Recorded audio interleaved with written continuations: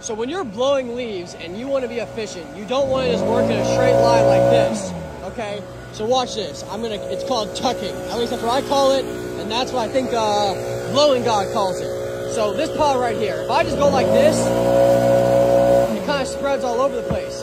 But if I want to be directional with it, which I want to land it right at that truck, I'm going to go like this at a side angle, and loop, loop, loop, and then I'll hit it forward. Loop, and then I'll hit it forward again.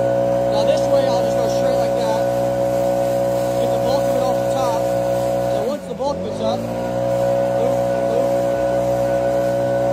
and then you go straight again. So it's loop, loop, loop, straight, and then once the pile gets big, disperse it back, loop, loop, loop, straight. So I'll show you that again. Loop,